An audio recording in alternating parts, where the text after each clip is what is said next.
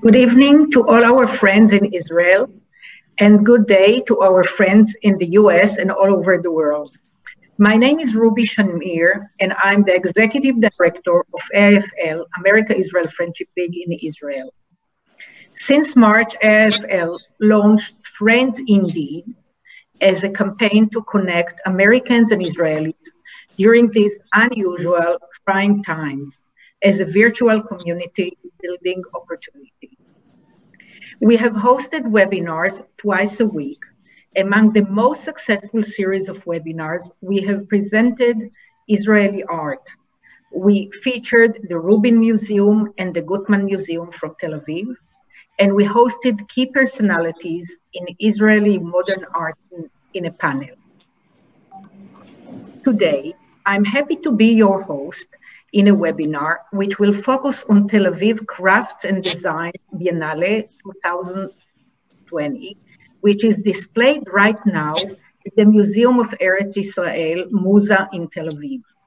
This was the first exhibition I visited after the lockdown in March and April, just 2 miles from our home.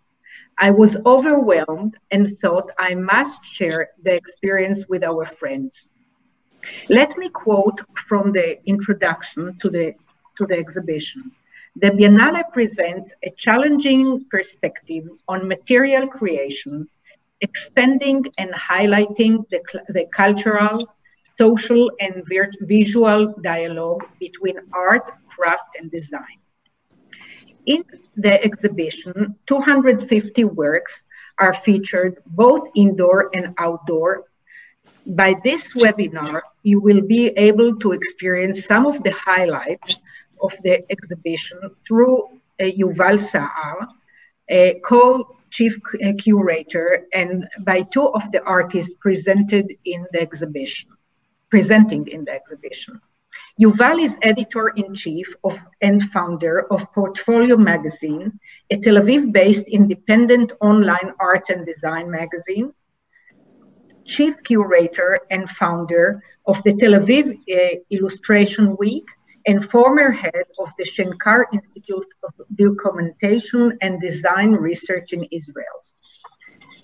For everyone on this call, whether on Zoom or on Facebook, please use your chat function to tell us where you are, where you're calling from. I already saw that some of you already did that in the chat. And feel free to send us your questions for the panelists throughout the webcast, and we will try to get to as many as possible. For everyone on Facebook, please turn on watch party so other friends can join live as well. Yuval, the floor is yours. Thanks, Ruby, for inviting me to speak about the Biennale. I'll share my screen so we can all see. I call it Biennale from Italy. Yeah. Now that can everybody see, we have plenty of nice images. So thank you for inviting me to speak about this exhibition. And maybe I would start by saying that for me it's a bit weird talking about this exhibition, which I haven't seen, because since early February, I'm on a sabbatical in London, where I am now, and all my plans to get back to the opening were cancelled because of the pandemic, but we'll get back to it later on. So in the next 15 minutes or so, before asking two of the artists taking part, as you said, in the banner to join us, I would like to take you behind the scenes of the banner, and since we're limited in time, I won't go into details. I focus on the general idea, but don't worry, as I said, we have plenty of images. And I invite all our friends from Las Vegas, Toronto, Florida, Ohio, Netanya, Givatayim, and all other parts of the world. And Kuwait. And Kuwait, sure, yeah. Feel free to ask questions in the chat, in the Q&A, or the Facebook page. And we will do our best to answer all the questions. So, about 2 years ago, I was approached by Dr. Debbie Hirschman, She was then a relatively new chief curator at the Eretz Israel Museum in Tel Aviv. We met, and Debbie told me about her vision of artistic renewal for the museum as a unique site, that you can see here with one of the new works at the Biennale. We can see from the museum all Tel Aviv. A museum and a site dedicated to the presentation of material culture.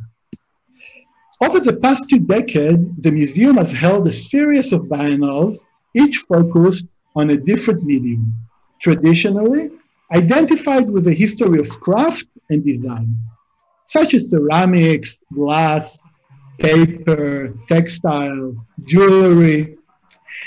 As we proceed into the 21st century, Debbie added, we aim to embark on a new path. In other words, why hold a separate biennale for each medium? Look at the pictures. After all, we are in the 21st century.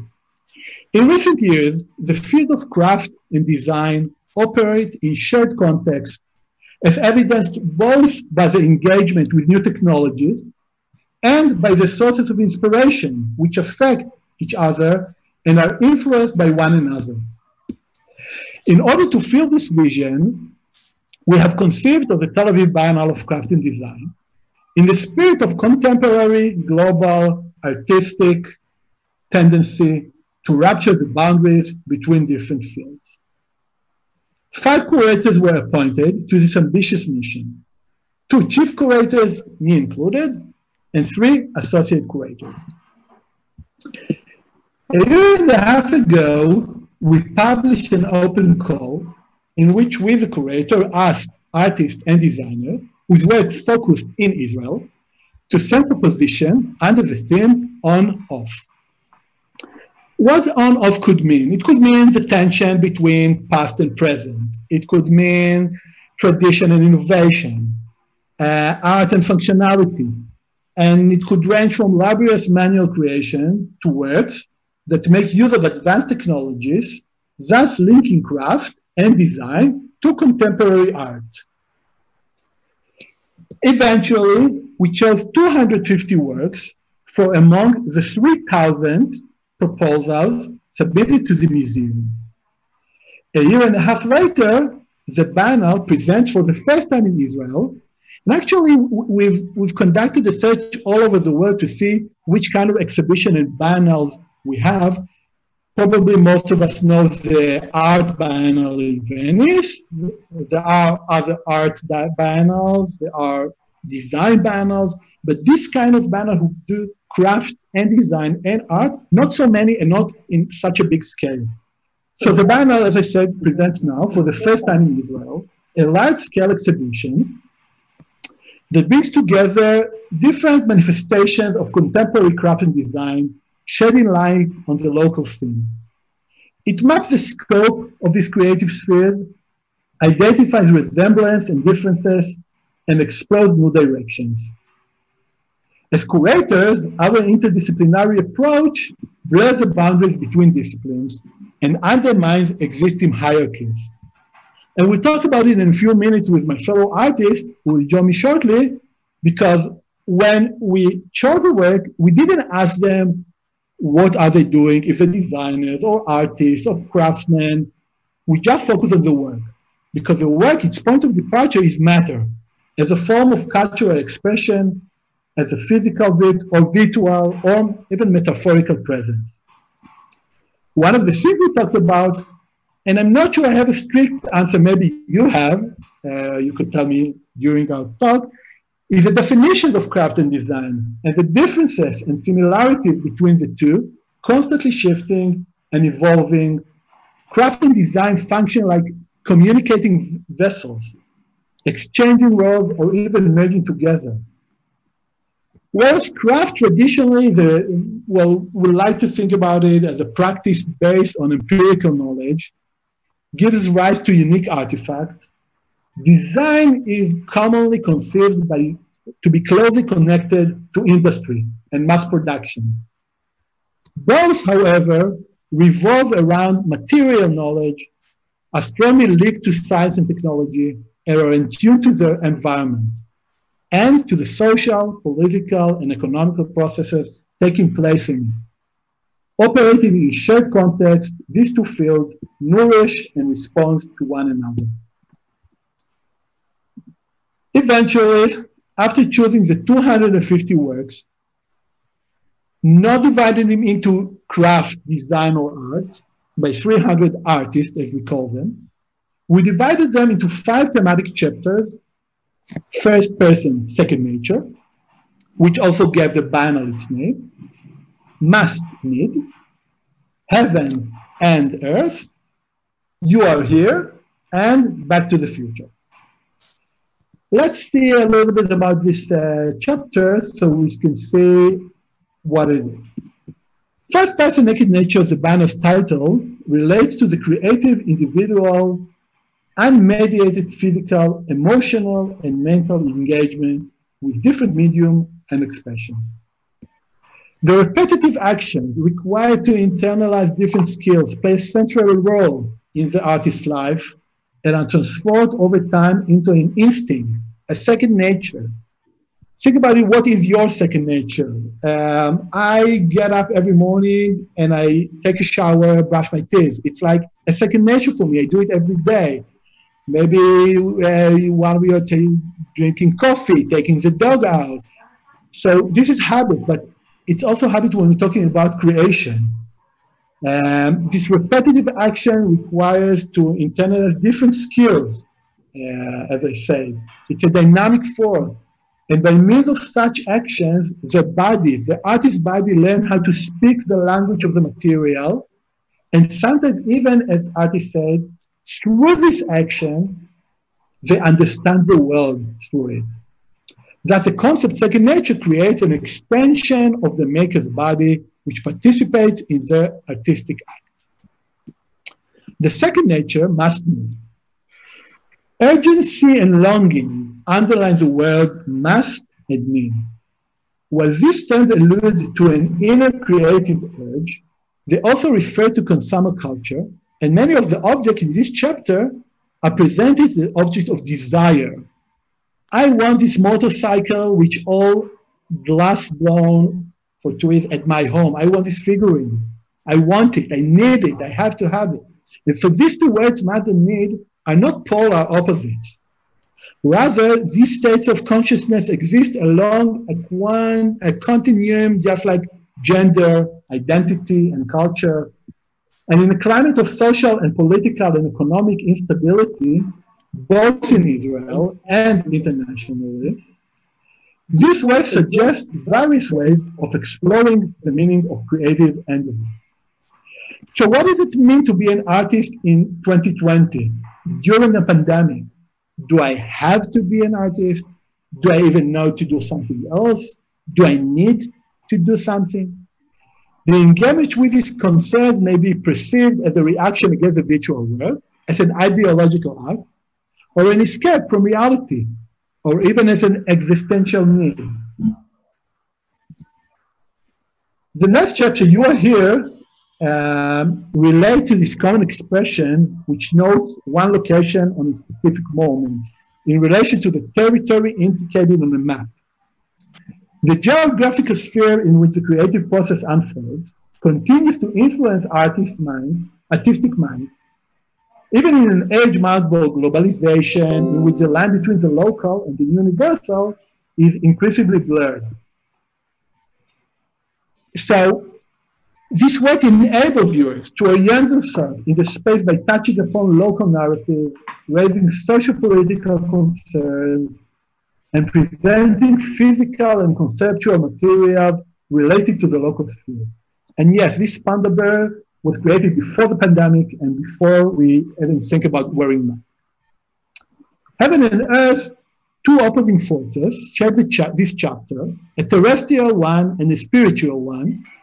As they encounter one another, the spiritual and the material forming a single enigmatic and multi-layered perspective. A selection of works tread the thin line between heavy, earthly realm and one devoid of weight and volume. This world brings together the earthy and the sublime, exploring the moment of transition between extremes, much like an embrace that transforms heaven and earth into a single entity encompassing an entire world. The last chapter, Back to the Future, features an assembly of works that build a metaphorical bridge between future, present, and past. This work carries the memory of creative process, which is supplemented by new layers of interpretation arising from the encounter with progress and innovation. They are concerned with something that has been transformed while still bearing traces of its earlier forms of existence. After dividing the work to 5 chapters, which of course could be transformed between the both, we were thinking about, okay, now we have the works, where are we putting them in the museum? Because as I mentioned before, over the past 2 decades, the museum has held a series of biennales, medium-based, corresponding to the museum thematic structure as reflected in its spatial layout, a series of independent pavilions, each dedicated to a different medium, closely affiliated with local material culture. Expanding for the first time into the museum permanent display, galleries, and outdoor sites, the Biennale creatively explores, responds to, and interacts with the museum's collection, architecture, settings, and history. The open invitation for participants to intervene in its permanent displays, like the man and his work center that we see here, the glass pavilion, which we see here, the ceramic pavilion, and the outdoor location, has given rise to contemporary works that imbue these spaces with new energy. The dialogue established between the contemporary works and the historical artifacts open up a space for new readings, connections, and associations as one artistic voice responds to another across the century. As I said before, a few words about COVID-19, because I think it has a meaning in this exhibition. As we embarked on the journey to create the first Tel Aviv Biennale of Craft and Design, we all knew that we were boldly setting off on a major adventure. We didn't have a clue what we're going to go and what kind of work we're going to have, and doing this major exhibition all over the museum. But the outbreak of the COVID-19 pandemic, which occurred as the exhibition was being realized, added unique challenges to the plot.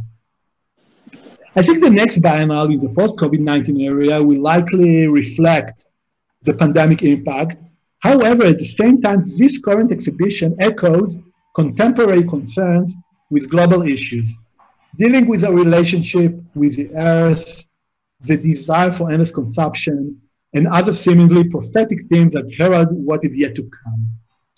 The opening of the Biennale was scheduled for March 2020, during which, as in many parts of the world, as you probably have been yourself, a lockdown was imposed in Israel. By exerting tremendous efforts, we managed to complete the mounting of this exhibition just prior to the closure of all cultural institutions. During the 3 months of lockdown, we were eager to show the world what we have accomplished. 2 months ago, the Biennale was open to the public, but it will be open until May 2021. So assuming air travel will be safe, all of you, doesn't matter from where, Florida, Mexico, all over the world, you have plenty of time to plan your next visit to Tel Aviv. I'm sure you won't be disappointed. At this point, I would like to welcome 2 of the artists taking part in the Biennale, Ronit Baranga and Ganchrow. If you travel around the world for the last years, you could have popped into the works in the most important museums and galleries around the world, such as the Jewish Museum, the Cooper Hewitt in New York, Pompidou Center in Paris, Banksy's Disneyland in UK, and so on. And since we talked about breaking the boundaries and hierarchies, I won't introduce them yet. I won't tell you what the practice is and how they define themselves. I let them speak about the work first, and then we'll get into it. So first of all, let's talk with Ronit, whose works the cake is this one. Hi, Ronit. How are you? Hi. Great. Well, I'll talk about my work, the cake. Yes. This is an installation that exhibited in the Biennale Museum. The idea is an intimate interaction between figures, savage figures, that bending on the ground, kneeling, observing a cream cake that instead of strawberries have mouses. The relationship between the figures and the cake is redefined because the cake that represents hedonism and unlimited pleasure does not allow us to eat it anymore. So who eats who in the new order? Who makes the rules and what are the rules? And what is it made of, you haven't said? Excuse me? What is it made of? Oh, it's made of clay, acrylic paint, molding paste, bones, hair, and lacquer, varnish. And how long does it take you to do this kind of work? Well, I'm doing simultaneously in my studio several works, but this specific one, it takes years, I guess. Years. Yeah, so as you can see, this is how it's shown in the museum. And it's real size, it's like actual size of young adults. Yes. Yes, eating a cake or the cake eating them. We'll get back to you shortly after we'll speak to Dov and see what he made for the exhibition. And then we'll talk about arts, craft, design, and who cares. So Dov, hi, how are you? Hey there. So you so the work. Yeah, the biz of the Anthropocene. Let's talk about it. Okay, so I'm showing this work. Basically it's a cow skull. It's part of a series of works, all based on cow skulls. Some are real, some are 3D printed. And maybe before I say a few words about them, I'll just say that often, and I sort of consider myself, this is another conversation as to how we define ourselves, but I work out of the design discipline, and sort of the way we work as professionals is usually you go through this thought process and you develop a design brief and you work out what it is exactly you want to do, and only then do you realize the work. And sometimes in my sort of more personal work, it starts with actually just doing something and then stepping back, looking at it and trying to realize what's happened in front of me, and then deciding on a progression from there. So it's a lot more back and forth. And so this is one of those projects that was simply triggered by the fact that I had skulls laying around my home, which sounds kind of funny. I have skulls lying around my home, or rather in my backyard, because I really like being outdoors. And I trek and I hike, and every once in a while there's something that winds up coming home with me, and a cow skull was one of those things. This one is in the Narfu Valley. That's not a cow. It's very close to the Tibetan border. That's something that stayed where it was. But anyway, so a lot of times I find myself sort of living with these objects, and sometimes it triggers something that makes me want to start working with that object. And one of the things I'm really interested in is sort of trying to understand fundamentals of making things, and sort of universal kind of understandings that you really see often when you wind up in places like Tajikistan and Morocco and Alaska, and you start realizing that there are certain things that you can identify as consistent patterns in human behavior or in the way humans manipulate material. And so there's this theme that I like working out of, which is basically the way we've sort of impressed our interests and our wants on nature, the way we've manipulated nature, which is why the name of the project is Beast of the Anthropocene, because a cow, as far as I'm concerned, is a manufactured product. And if we look at art history and we start thinking about the definition of what ready-made is and what would fall under a definition of ready-made, the manufactured issue becomes a real issue. And again, working out of industrial design discipline, there's sort of this understanding of the way we manipulate things. So a cow today is basically bred so that either it's going to give us milk products, or it's going to give us meat, or it's going to give us leather. And it's been bred over many, many years. They're no longer wild beasts as they may have been 5,000 or 10,000 years ago. And so this sort of idea of working with a ready-made skull in a way that emphasizes and shows our imposition, the imposition of ourselves onto the object, was key in sort of working out these objects. Now, all that said, I just want to add that objects, as far as I'm concerned, have to first speak for themselves and sort of work as compositions, as sculptures, as whatever. And if I have something to say to back it up, then that's wonderful. But the object, sort of, as far as I'm concerned, has to first speak for itself. So let's walk us through a little bit about the process. What do we see here? So this, for instance, is a 3D printed cow skull. So this was a skull that I carried with me to the Hebrew University, to the Institute of Archaeology. They have a digital lab there where they scan artifacts, and they were friendly enough and nice enough to scan the cow skull for me. So I had a scan of a cow skull. And then I created a collaboration with Stratasys, which is a 3D printing technologies manufacturer and developer, both in the United States and in Israel and globally.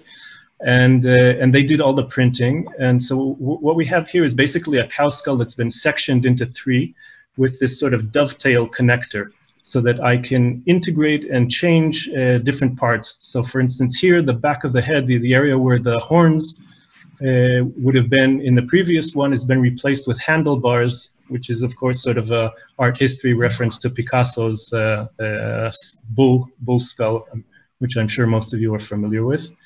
Or this one, for instance, which has had both the front and rear areas of the skull replaced with cubical masses. And the cube sort of, or the square, represents, I think, often, in the way I see it, human thinking, and the way we sort of lay out grids on the ground. And it's very obvious when you walk around Google Earth and see the way we've arranged our surroundings. So here it's basically rearranging this cow skull, and it has a black chrome finish to it, which gives us this sort of spacey, otherworldly sort of feel.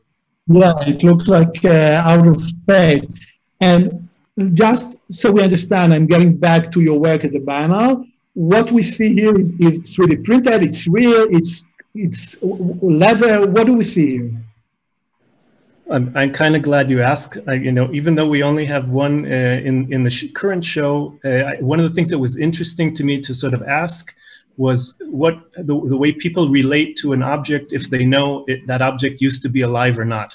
So this one specifically is indeed a real cow skull, but it's been impregnated with polyester and with resins, so that it's basically fossilized, and the bone material itself isn't in its original color.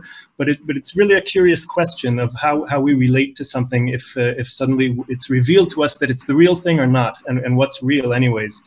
And so this cow skull has wet molded leather sheaths, basically, that sheath the horns of the cow. The sheaths are made out of cow leather, of course. And it was an opportunity for me to learn how to work with leather, for instance. It was the first time I've actually worked with wet molding and learning how to do saddle stitching. And I had help from a dear person who makes shoes, designs shoes, who gave me a lot of tips. And there's always YouTube. Yeah. So, before getting back to Ronit and to you about other works that you're doing, and maybe to understand a little bit your approach, we have a question from the audience for us, for the curators. How do we choose 250 works out of 3,000? What is the selection process? So, of course, the selection process is about a few months going through all the works and trying to understand the point of material and matter, and of course the thematic view. Is it on off? Is it first person, second nature? It has to be eventually one exhibition, and I'm sure that if 5 different curators were having the same 3,000 proposals, they would have done, I wouldn't say a completely different exhibition, but I'm sure they would do something different, even though one of the things that these days is very important is the image. And if I can answer to this question, when we get to see this image, like we see now, this skull with these leather horns, it's interesting. I'm intrigued to know what it is. And when I'm seeing this kind of cake as a proposal of the figures that Ronit's doing, I'm also intrigued. Although in the case of the two of you, we also know, of course, your work, and we know the field that you're working in. But this is another question, and maybe we start with Ronit. Let's get to Ronit, to previous work of yours, but maybe first say, can you say a little bit, where do you live, where your studio is, what did you study? Let's say a few words so the audience would get to know you, Ronit. Okay. I'm Ronit Baranga. I live in Zichron Yaakov. My studio is in Zichron Yaakov too. Which in Israel is in? Excuse me? In Israel, it's in the north part. Yeah, it's it's in the north of the center of Israel. Yes, yes. Not so far from Tel Aviv. Yes. Well, about my studies, I have a BA in psychology and literature, and started to art history for second degree, but then I switched and learned in art school, and I decided to be a professional artist. And from then I work and exhibiting. I have galleries abroad. And your studio is at your home? How big it is? Too small. It's no matter how big it is, it's too small. Yeah, so let's go a little bit through your works, and then we'll try to understand your approach to material, to art, to design, to craft, to these questions as an artist, and I'm saying artist who takes part in the craft and design Biennale. Yes, well, I'm an artist. I didn't learn design at all, but I choose to show you at the presentation works that deal with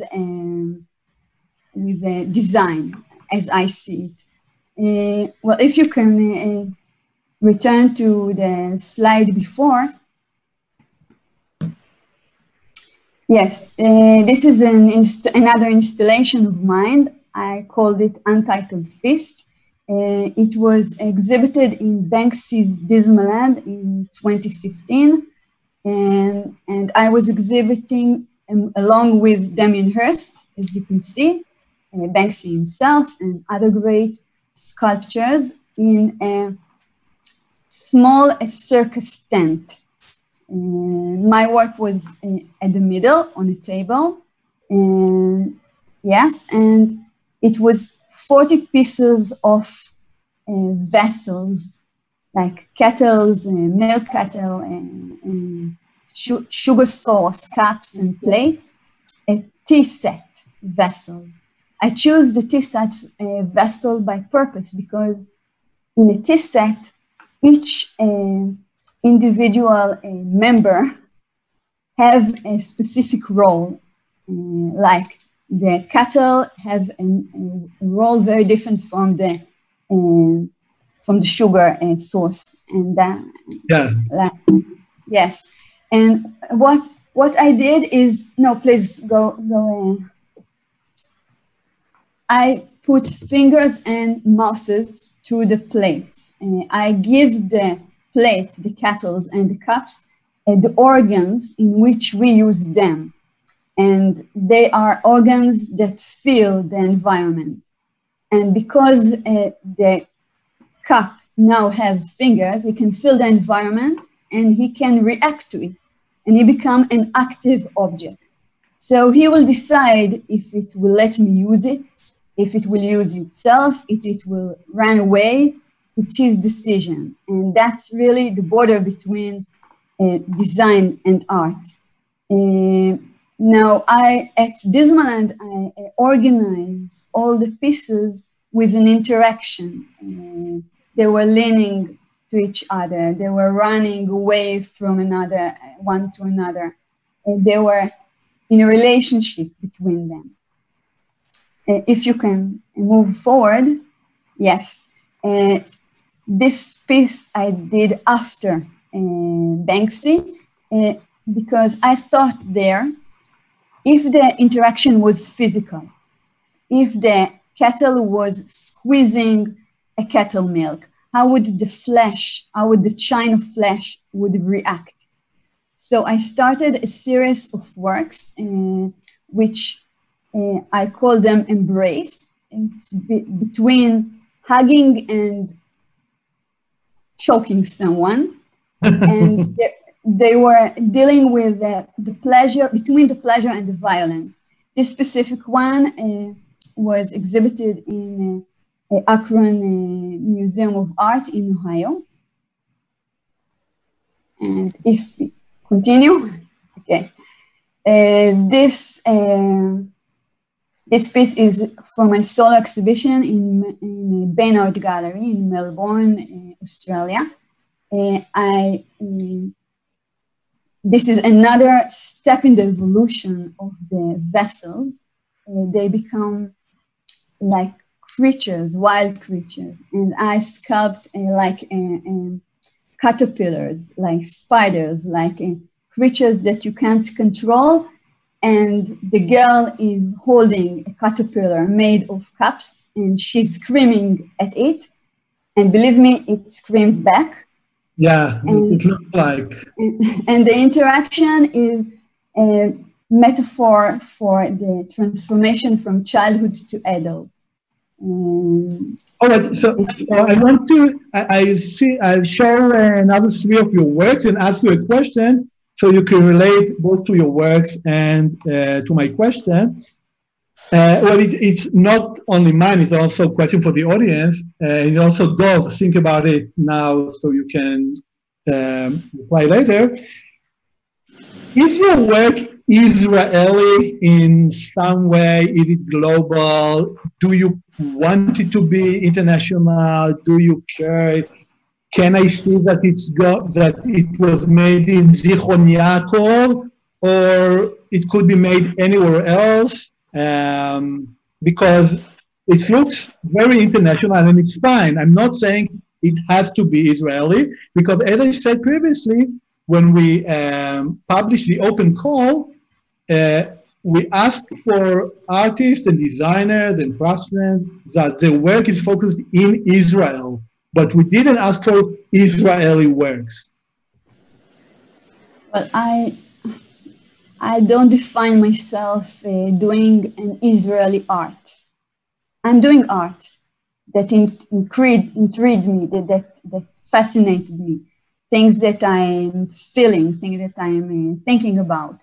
I live in Israel, so I believe that the pressure of living here must come out in my sculpture. But I have to say that people all over the world connect to it. So I think it's a human art. I don't know, not Israeli, especially. Everyone can see and feel whether they like it or whether they dislike it, but they react to it. So it's fine by me. And your choice, of material. I ask, and your choice of material. Yes, well, I always painted, always, all my life.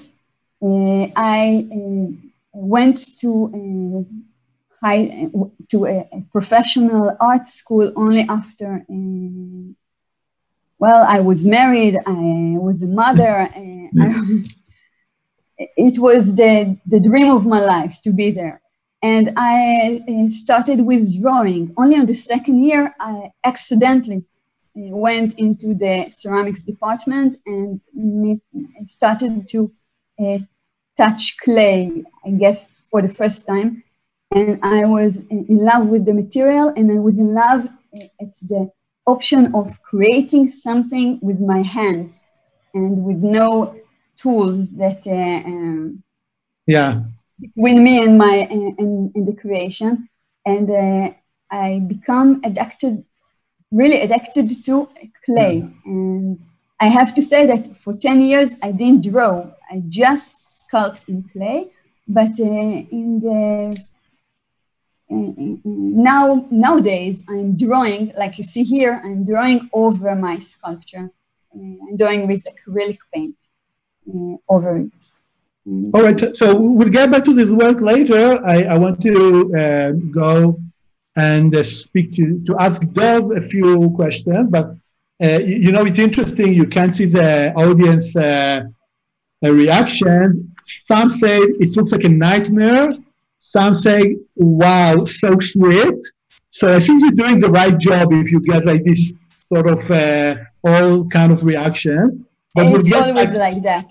People, I love it or hate it, and it's okay. Although if they are reacting, it's great. All right, so let's get back to Dov. Can you say a few words, first of all? Where do you live? Where you study? What did you study? Like, we understand you're a designer, but what kind of work do you do? Okay. I live on a small mountain west of Jerusalem, between Jerusalem and Tel Aviv, two cities that I'm connected with. So I wind up spending a lot of my days in both. So it's a nice commute, and I have great mountains here and forests to run in. I studied industrial design, and I work as a professional designer and split my time roughly half and half between teaching in the industrial design department at Bezalel, the Academy of Arts and Design in Jerusalem, and running my own studio out of Jaffa in South Tel Aviv. And if I look at the kind of work I do out of the studio, it's really, it sits on a very wide spectrum of different kinds of projects over the years. Usually I'll sort of try and draw a line between, on the one hand, I work with medical companies. There's a lot of R&D in Israel in the medical field. So it could be designing tools for vascular surgery or for a heart bypass operation or orthopedics. And on the very far other end of that, that line that I've drawn are sort of projects like the ones you're seeing here, which are projects that there's no client, there's no brief, and it's just things that I want to do. Many of these projects, the one in front of you too, were done with the late Professor Amidrach, who we worked together for 16 years. So some of these works are collaborative with him. I work on consumer products. I design exhibits for museums, et cetera, et cetera. What you're looking at here is a series of napped, which is the term used for controlled breakage of flint. It's napped stone tools that have been scanned and have had 3D printed handles added onto them. Again, it's sort of the two temporal technologies, I'd say, that we sort of 3D printing is sort of the buzzword for the past few years in the manufacturing, and we started to call it now additive manufacturing. And making stone tools is basically what we've been doing for roughly 2.4 million years. These are works from the same series that have the handle area dipped in rubbery material, an elastomer, which sort of it both increases friction so that you can hold it better, and it absorbs impact. It does sort of also a branding for the object, and again, I'm sort of both really interested in the way things are made. And okay, we're switching from yellow to yellow. This is another ready-made, by the way. This is a pre-existing hammer that I bought. and using a technique called electroerosion, which is a little known but a quite popular technique of eroding steel. It's used mostly in the mold making industry for plastic products. Basically, you take a piece of copper, which I literally hand filed into the shape of a negative shape of a heart, or rather a hole shaped like a heart. And then with an electrical current, you slowly descend on a piece of steel, and the electrical field breaks apart the atoms so that there's never actually contact between the workpiece and the tool, but the atoms sort of break away, and you slowly, sort of like sticking your hand in the sand, can create a form. And this was done for an exhibit in the Periscope Gallery in Tel Aviv, which I think for their 20th anniversary, it's a gallery that is sort of on the forefront of showing design and craft for many years. And it was sort of this thought about leaving a mark. And, you know, after having worked for more than 2 decades in the field, this idea of making an object to try and discuss leaving a mark, and the hammer being an object that on the one hand we use when we create things, we're building a home with a hammer. On the other hand, there's something very violent about the hammer. It appears every once in a while in horror films because the action is an action that sort of uses violent force to change the world around us. So as I'm showing a few more of your works, I wanted to get back to my previous question. Is this work in any part Israeli? Do you think they have to be? Do you see your work, if you were living in another place in the world, they would have been different? Of course, maybe we start with this one, hummus with a camel, and I don't know, olive oil. Yeah, okay. So this one is definitely is a discussion about a local context or Middle Eastern context. It's a project I did together with Liora Ruzin, who by chance is also one of the curators at the Biennale we're discussing. And it was done for an exhibit on the subject of hummus, which is maybe also worth pointing out that one of the formats that often is used in the design world is for a curator or a gallery to put out an open call on a subject and say, okay, the subject is hummus. What do you have to say about hummus? Which is sort of a different way of creating an exhibit than the traditional art curation, where the curator will have a concept and then go out and find the works that support that concept. And maybe this is a point where I can quote Paola Antonelli on this, in that in France, when there's a burning issue, the media goes and asks a philosopher, you know, what they have to say about a burning issue. And in Italy, she says when there's a burning issue, they go and ask architects or designers, you know, what they have to say about a burning issue. So hummus in this case was a burning issue. Yeah. So is it real hummus? What is it made of? It is real hummus. It's hummus, or in English, hummus, or chickpea paste for those of you who are uninitiated. The clouds, or rather the mountains, the mountains are made out of eggplant. The lower part is beans. There's an egg there as a sun, olive oil, and the camels themselves are schug, or spicy sauce. Yeah. And it both is a sort of a discussion about souvenirs and locality, because we all know these sort of glass bottles with colored sand you can get.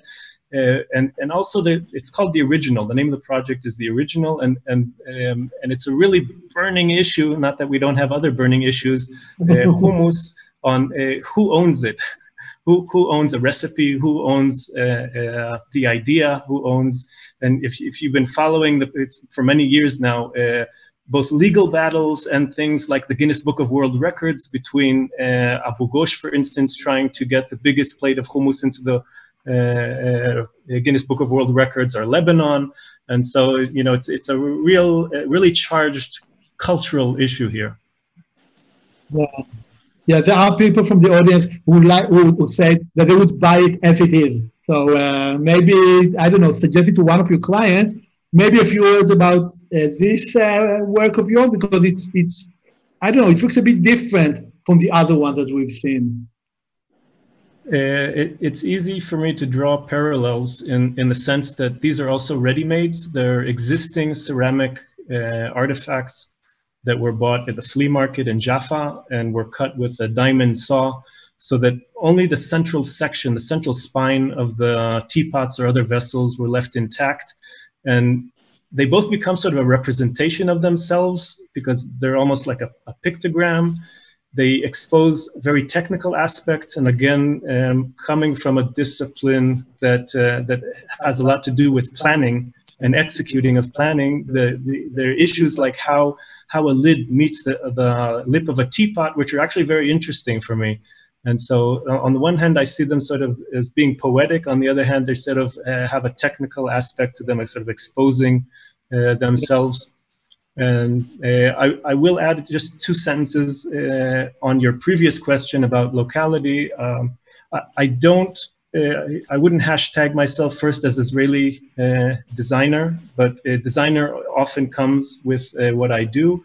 And I think if you look at exhibits that have been held, even at the Cooper Hewitt or in various large venues, 20, 30 years ago, there was an attempt to sort of identify and classify something that we could call Israeli design.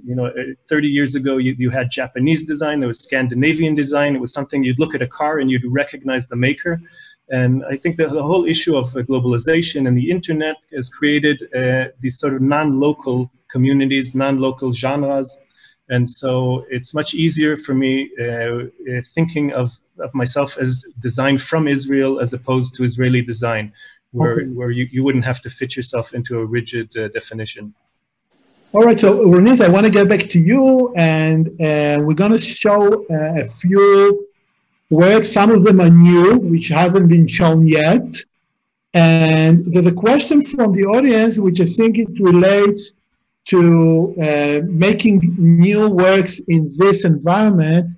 Has COVID-19 affected your work, your thoughts, your creation, your need to do the same thing with something else?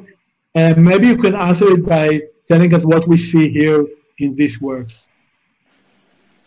Well, it was a very difficult period at the beginning. I was with my family 2 months at home. We didn't come out at all.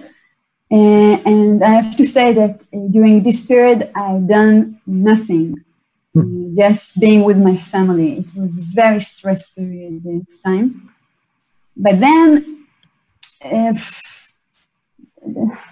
the life continued, and I had a lot of deadlines. And these are pictures of 3 exhibitions that will open in the next 2 months, and I had to finish the sculptures and send them away. This is going to be in Stroke Point Gallery in Munich in September. The one before in San Francisco. Yeah. And this one I worked. This is work towards a solo exhibition, which I would have in October in Australia. I work on this exhibition along with the cake, the sculpture which I exhibiting in the Biennale. So the theme is a little bit the same, talking about the sweets that not so sweet.